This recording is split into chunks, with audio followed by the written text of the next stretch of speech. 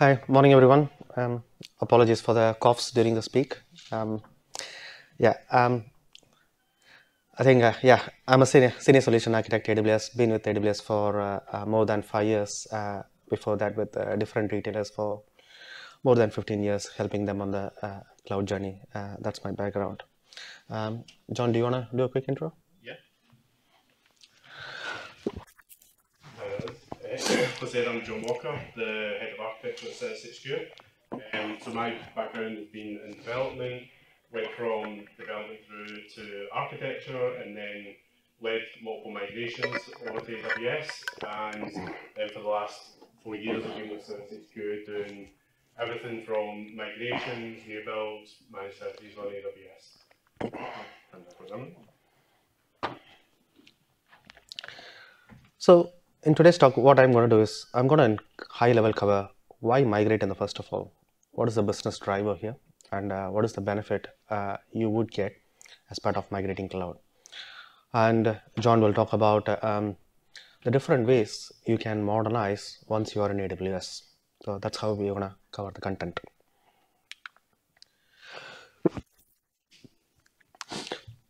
So if you look at here, thousands of customers have already completed large-scale migration to AWS. Companies from Netflix who we know, Nordstrom, BP, Disney, HBO, so many customers who are already operating on AWS, like even financial institutions like Capital One. So why do we need to, what's the benefit these customers have seen, which we can take as a learning and key takeaway, and which we can maybe see if any of them would be applicable for us. So if you look at it, Dow Jones, so as part of migrating to AWS, Dow Jones have achieved 20%, 25% cost savings, and also 30% increased in product development velocity, because they are able to automate on cloud. So they were able to deliver fast and increase their product development velocity. If you look at Coca-Cola, so they migrated under 12 months of their workloads, around 600 workloads if you look at it. Okay, so that's migration. What's the benefit? So if you look at it, 10-second processing time cut from 36 hours. So they were able to reduce the processing time, which is, if you look at it, everything is tied up to a business benefit. So you need to understand what the business benefit of actually migrating to cloud. Similarly, Expedia, so 5x increase in innovation pipeline, and 360x faster data analysis. Last one is Live Nations, 58% cost savings, and also reduction in traditional IT tasks. So where you can actually remove the repeated task within your IT infrastructure and make those people focus on high value business deliverables. So these are roughly a few of the benefits which the customers have obtained. I think if you go to the AWS website under case studies, you can see different benefits which different customers have achieved over the years. So I talked about business benefits. Before you go into business benefits, what is the business trigger? When do you actually need to go and migrate a specific workload to cloud? There are multiple areas here. Okay, so starting from digital transformation, where you are looking at the dynamic nature of the market with COVID and other things, you need to roll out changes in a very rapid way. Okay, so if you understand the market condition, then you will think, okay, what's my velocity of delivery? Can I just improve? How could I improve? Going global quickly as well. So for example, I worked with a retailer who was able to roll out in-store pickup to multiple customers across their globe when COVID kicked off. Previously, they didn't had it, but because how AWS supports multiple regions, services available in multiple places, they were able to roll out and then able to reap the benefit of cloud and then address the ongoing challenge within the market. Agility and staff productivity. How can you make sure your employees are kind of enthused? I think if you look at recent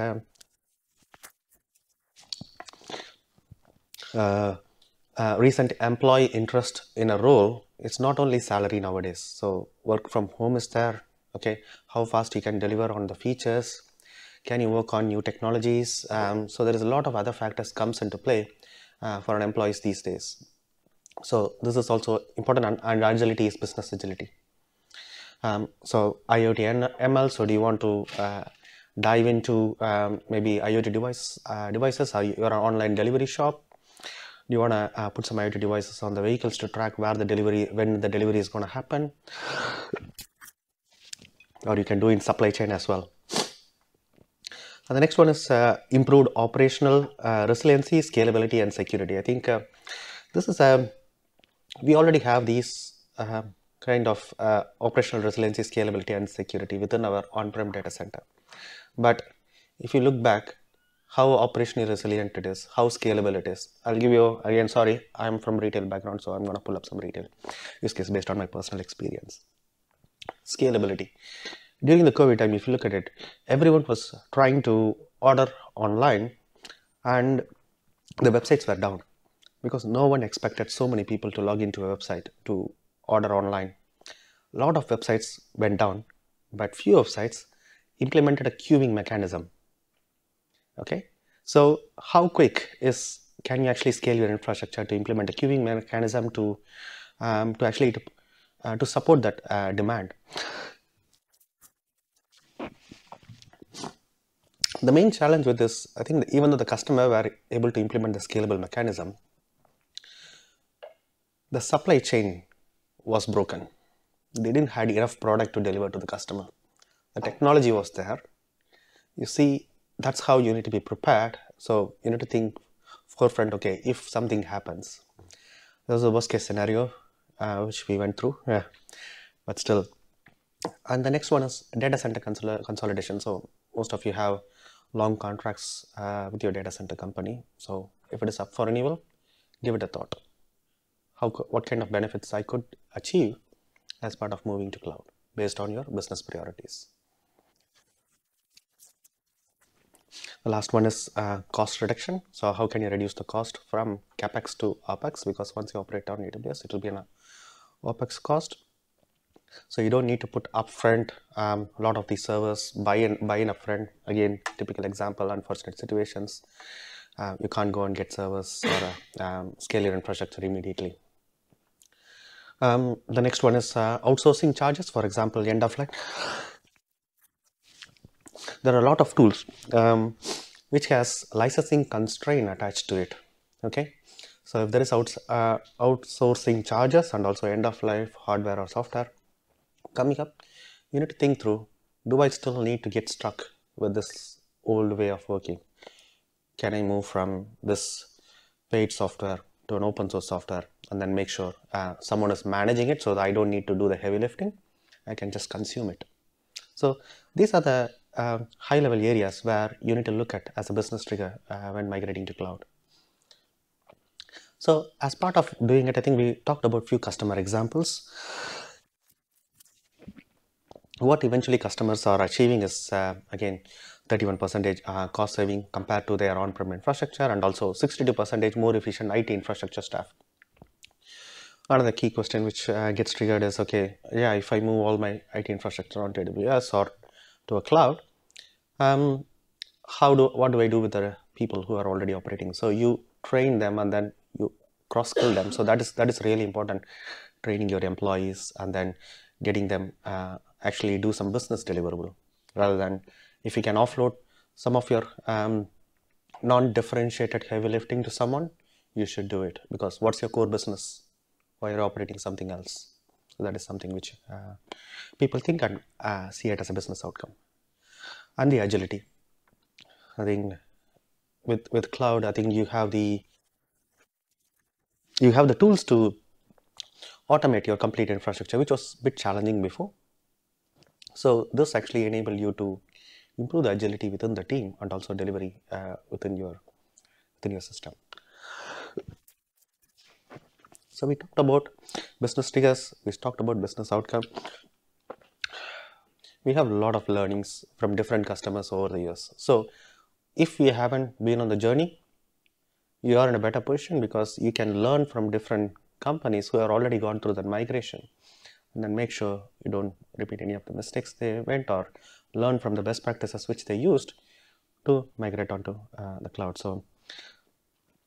So if you look at what is the guidance, 4 strong guidances, you need to have a strong executive sponsorship when you are going on this journey, because you're transforming your whole IT infrastructure to support the business. So someone has to be there to back. This is going to take time, okay, and this needs to be closely followed, and you need to have a strong executive sponsor to make sure they are keeping the boards happy and also providing clarity to the teams. So this is really key for a successful migration. And you need to set bold and outcome focused goals. So once you're there, you need to make sure you need to keep the bar high so that the teams are working towards it to actually to deliver the best possible outcome for your business. And build early momentum and gain experience. Do a POC, do a small POC on the cloud. Do some learning, see where the gaps are, and then you can learn from it as well. And last one is take a portfolio-driven approach. So identify a key portfolio within your organization which you're going to use to migrate onto cloud, and then use that to build the early momentum and also gain expertise as well. These are some of the guidance we learned from thousands of customer migrations. So I talked about business driver, business triggers. So how do I go about doing a migration?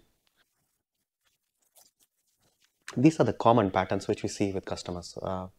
One is 50% in lift and shift. People just lift their current infrastructure and move into cloud, and then they modernize, which John will be covering in bit detail. The next one is you go through your portfolio and you decide, okay, I don't need to no longer operate this infrastructure. Let me buy some SaaS product and use the SaaS product.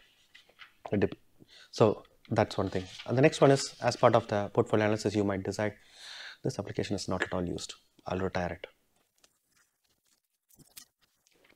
And the last one is modernization, which John will be covering in high level. So AWS has built a program called Migration, Modernization, Acceleration Program, which provides the methodology, tools, partners who are key here, and also investment, training and services. Let's go through what are the approaches within this program. This is a 3-step approach.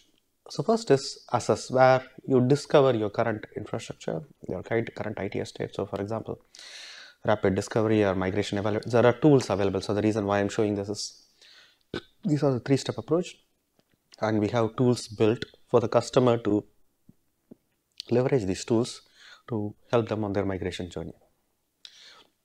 So a few of the tools I will call as a migration readiness assessment, which will go through your whole IT portfolio and then call out what software package, what it runs on, what will be the recommendation for them to be migrated to AWS.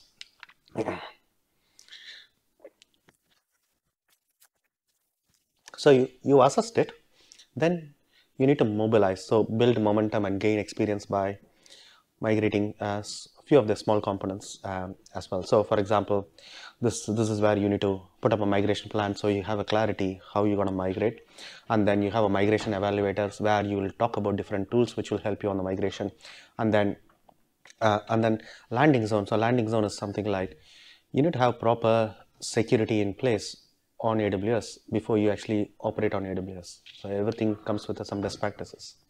So the landing zone helps you to build the high level infrastructure on AWS before you actually operate on AWS. And also one of the key things is operating model. The operating model will completely change, because the way you operate at the moment within the on-premise world and the way you operate in cloud is a bit different. So you need to make sure the operating model is defined and proper organization change is happened to support it. And the last one is migrate. So once you have defined all the basic infrastructure on AWS, then as part of migrating, so how do you scale? You define how are you going to scale that infrastructure which you have built on AWS, how are you going to optimize, and also how you're going to modernize. So AWS is investing in this area specifically to remove the barriers through automation and tooling. And these tools are completely free for customers to migrate from their current infrastructure to AWS. So the reason for having this tool is it provides you fast, non-disruptive, flexible, and a secure way of doing this migration. Okay, so this is a lot of text on the slide. So I talked about the three-step approaches. So these are the different kinds of tools which AWS provides for customers to leverage in different phases of their migration: assess, mobilize, migrate, and modernization. You might think, wow, this is so overwhelming. I don't have the skill set within my organization to go through that journey. I think that's where the partners comes into the picture, because we have 130 plus AWS migration competency partner who have advanced AWS certification, and also they have done some migration, so you can learn from their experience, you can pass it on to their safe hands. There's so many partners here, so as I mentioned, 130 plus. So one of those partners is CirrusHQ. So I'm going to pass it on to John, who is going to talk through about how their organization works, and also how to modernize once you are on AWS.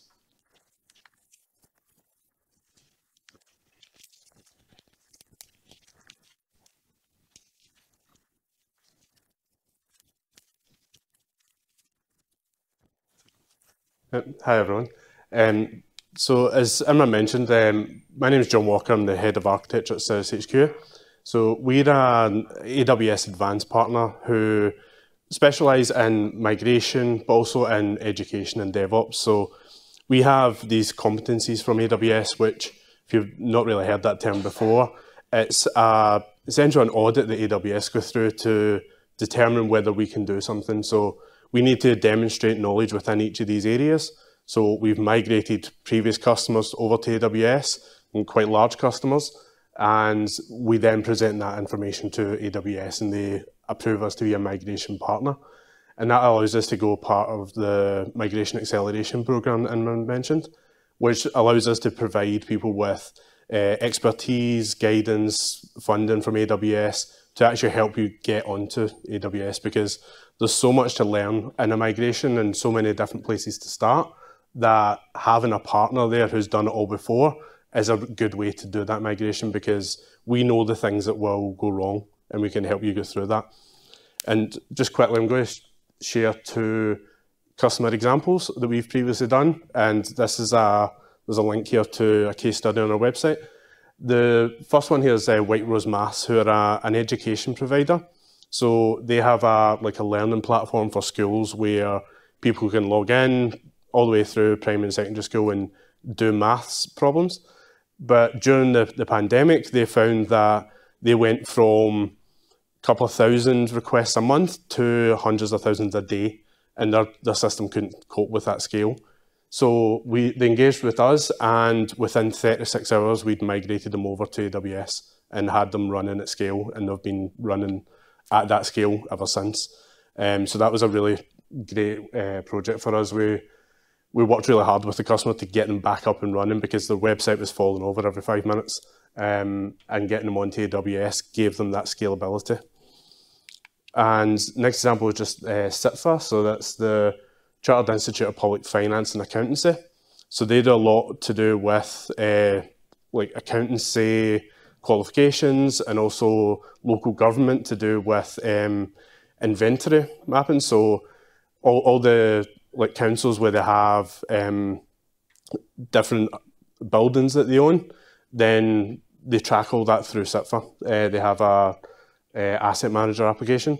But they had all these legacy applications on multiple different data centers, and they wanted to move to the cloud, but also then modernize. So we helped them design a networking architecture within AWS, migrated 7 of their largest workloads over, and then since then we've actually helped them move from move away from a Windows-based application to a microservices architecture on one of their main platforms. And that's been working really well for them. So one thing I just want to quickly cover just on why you would want to move to the cloud. Just this maybe at a slightly more basic level is cloud basically runs on a pay-as-you-go model. So where on-premise you might pay thousands a month or like upfront for a server that you're going to keep for 18 months, on the cloud you're only paying for what you're actually using. And that also includes when you turn it off. So if you've got an application that, say it runs 9 to 5, you can have 5 servers that deal with all your traffic during the day. And then at 5 o'clock, you scale that down to 1 server. So it still works overnight, but you have nowhere near the traffic. And that flexibility and scaling saves you a lot of money. There's customers that can save like up to 70% just doing that part of it. Never mind all the rest of the benefits that you get. Also, when you move to AWS, there's a lot of automation you can build in, especially through like CI/CD pipelines for deploying code onto applications. So things like code pipeline, code deploy, you can get your application that you've written or an application that you're installing, say like WordPress, you can automate the deployment of that application to the cloud, whether that's through EC2 instances, so virtual machines, or if you're going serverless or containers, all that can be automated. And what that allows you to do is go into a DevOps model where rather than having to do like a release every 3 months of your software, you can move to multiple times a day and you can commit your code and it'll just deploy and you don't really need to worry about it. And you can run tests, you can roll back when things go wrong. And you can also use the latest technology. So there's a lot of innovation in terms of what you can do with the cloud because of the scale of Amazon. Things like using Lambda and DynamoDB to do fully serverless. There's things I was reading recently about like micro front ends, where it's like microservices where you've split up all your application, but you do that for the front end as well. So each part of your application has its own stack, and you can actually deploy that to AWS, and it means that you can scale individual parts of your application as you need to. So if your booking process needs a lot more scalability than, say, the details page of a particular thing that you're selling, then you can scale that up independently. And one of the other sort of benefits, and I think this will why it loaded into it, but cost is quite a big thing for going to cloud. It's usually one of the main reasons people want to go to the cloud. As I mentioned, you only pay for what you use and you're scaling with your requirements, but not just on the actual, like say, website side. You can have your database scale automatically depending on the traffic you've got. And it all really comes down to the fundamental part of AWS is that you're paying for what you use and you're only paying for what you use. That can be a bit of a double-edged sword, just as a warning. If you allow things to spiral out of control, say you have a mistake in your automation and it automatically spins things up that shouldn't be there, you're going to pay for that as well. So there is a bit of a warning there. And as Imran mentioned, there's generally in cloud there's a sort of OpEx versus CapEx model. You can, rather than going for paying up front with a machine that you're stuck with for 18 months, 2 years, you're only paying for what you use. So you're paying it every month, but it allows you to react much quicker to new demand and actually scale up or scale down depending on what you need. And I just quickly want to mention there is also reserved instances and savings plans. So these are ways that you can still pay Amazon up front for the resources that you're going to use. So say, for example, if you've got EC2 instances where you know your website is going to be running 9 to 5 and you've decided on the type of server you're going to use, you can then buy a reserved instance that will offset the cost on that. So you can pay for those instances up front for a year or 3 years, and then you don't pay monthly for them. And it works on a credit-based system where, depending on how many you use, say you buy a reserved instance that's credits of 2 servers for an entire year. If you use 4 servers for half a day and then 1 at night, it'll work out pro rata based on what you've actually used. You're not linked to just using 2 servers. So it will use up the credits as you go. So moving on, there's one of the things I just wanted to quickly cover, this is applicable to migrations, but also workloads that are already on AWS. AWS came up with this framework called the well-architected framework. And what this allows you to do is it takes all of the learning that AWS have found from all the companies that they've worked for, and it distills it into a set of best practice on how you should run things in the cloud or what you should be looking out for. So it's split into 6 pillars, and each of them can be reviewed individually. But the way this works is we, as a partner, the well-architected principles for each of these pillars are built into everything that we do. So we'll design systems to be scalable and secure and cost optimal. But during a migration, we'll also perform a review of what we're doing. So if you've already got things in the cloud, so say you've done the best you can, you've built up a server, but you're not quite sure that it's actually following best practices, we can come in and actually review that and say, well, you should, for security, for example, you should lock down your security groups, you should remove any IAM users, like login credentials that you're not using, you should protect all your different systems with a firewall, all these types of best practices. So as I say, it's broken down into 6. So the security covers all of the security. So that's from data traffic going in and out, encryption, access to the systems. Operational excellence is about how you operate that workload. So if you've got something, 10 minutes, okay. So if you've got something running on the cloud, then operational excellence is, do you actually have details on if someone new comes into your business, how it runs, have like an operating procedure. And if you want to know more about the well-architected framework, we are in the Expo hall just as soon as you go in. We're on stand C1, right, as you go in, so we can discuss that. So I'll quickly go through the rest of these. So there's end user compute options. So these are, if you want to run applications for your users, what you can do is have AppStream, which will, say you have something like AutoCAD that requires a graphics driver, you can then have that stream to an end user's device so they can run it on a tablet. So we've done things like AutoCAD, ArcGIS, Unity, so all the like heavy programs you need really high CPU and memory and GPU to run. You run all of that in the cloud, and then the end user just needs a basic laptop or a tablet. And Workspaces is similar, but it's a full desktop in the cloud. And in terms of, this is kind of more the modernization step, where once you actually get into the cloud and you've got all your workloads in there, you can start to use some of the services that run as cloud native. So these first two are to do with like containers. So if you've got Docker containers you want to run, or you want to run Kubernetes clusters, Amazon have ECS and EKS. And then Fargate, which is a fully managed solution. So for the first two, you're actually running the underlying server yourself. So it's an EC2 instance, which gives you more control. But then with Fargate, you give that control to Amazon, and they basically run all the underlying infrastructure, and you just need to worry about your containers. And DynamoDB, this one, that's a fully managed NoSQL database, and that is basically infinitely scalable because that's the database that runs Amazon.com. So on Prime Day, that is doing 100 million transactions a second, and it works every year. Basically, Amazon built this for Amazon.com and went, this is quite good, we'll sell it to everyone else. So that's how the scaling works. And I mentioned the CI/CD, so all about automation and DevOps. So you can use things like Code Pipeline and CloudFormation is the infrastructure as code one. That is the Amazon tools, but you can also use things like Terraform, Pulumi, Chef, Puppet, Ansible. Whatever your current tools are, you can still use them in the cloud.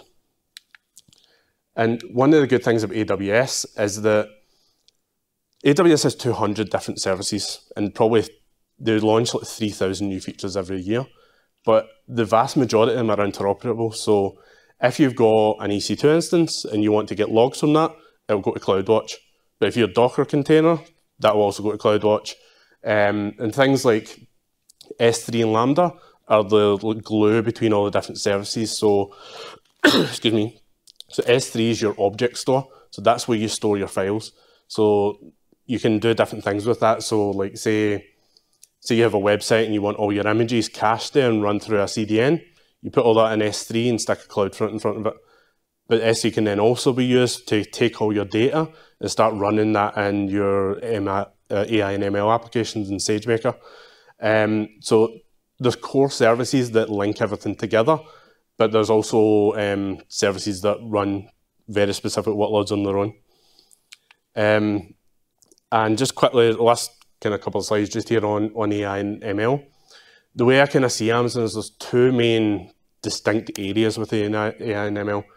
There's the ones that you don't need the AI experience for. So things like recognition, where you can give it a bunch of photos and say, tell me what's in those photos. Or one of the examples Amazon have is like, say you're doing a ride sharing app and you want to have a profile picture that can identify that person. But for that picture, then the person needs to have their eyes uncovered, they can't be wearing sunglasses, can't be wearing a hat. You can run that through recognition and it will tell you, are they wearing a hat? Do they have sunglasses? Are they smiling? What's the probability of what their emotion is? And all that's pre-built. And same with the rest of these services, like, so you've got transcribe, which will take audio and make it text. Comprehend, which will actually give you relationships between data within a document. There's also comprehend medical, which can understand medical terms.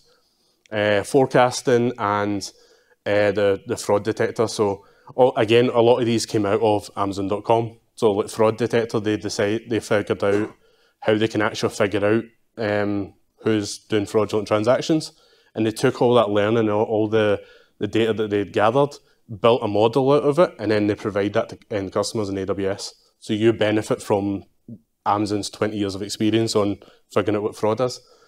And then if you do have ML experience, generally all the ML stuff within AWS is covered under SageMaker. And there's various different parts of that, from running machine learning in notebooks, the full SageMaker tool set, which includes hundreds of different services, like running training and actually running your models. But one of the things I just kind of wanted to point out here is there's an auto ML tool that Amazon have under SageMaker, where you can give it data and tell it what you want to try and figure out. So say you're doing a classification problem. That's generally, there's solved models out there that will tell you what type of things. So like k-means clustering, there's various different ones. You don't need to start from scratch.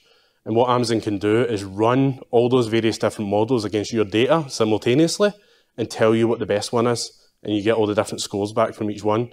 And you don't need to do any of that. You just give it the data, tell it what you're looking for, and it'll run 10 of the most popular models against your data. And then you'll get all the different prediction scores back. So that's a really interesting area where Amazon are starting to build on their ML experience, but make it easier for people to actually use these systems.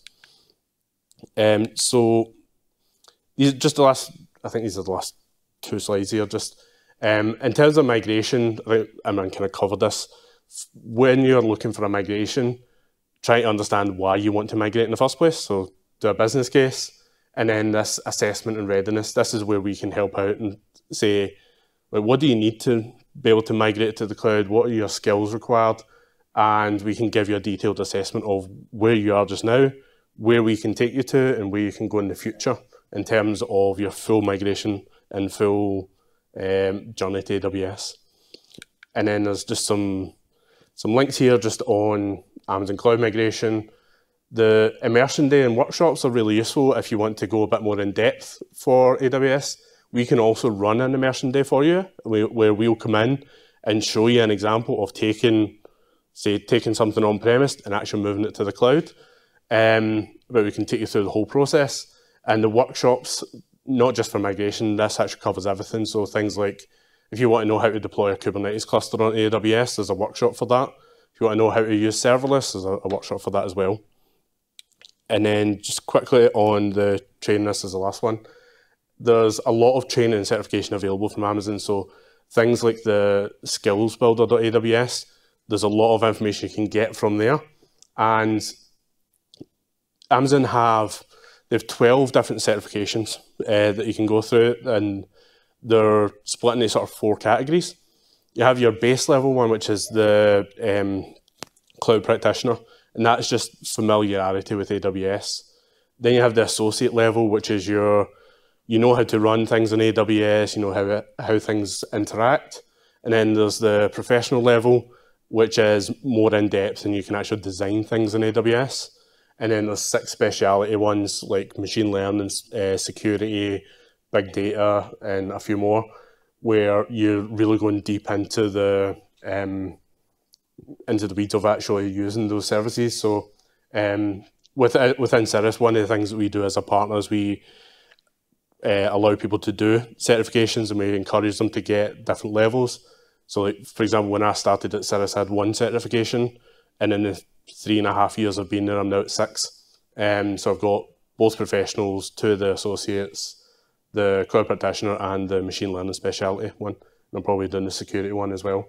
And if you do go through the certification process, if you get all 12, which is a bit of a nightmare, Amazon will give you a gold jacket. So yep. And I think that's us. So thanks very much for your time. And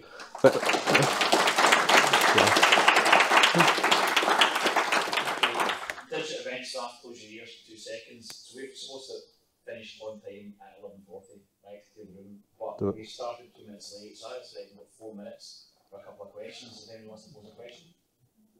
Yeah. Yeah. Yeah. Hiya, Gary Dixon, Banking Group. Just wanted to ask a question about during your presentation you referred to the maths impact. Yeah, well, it was maths, yeah. Yeah. And you said you achieved an AWS migration in 36 hours. Yeah.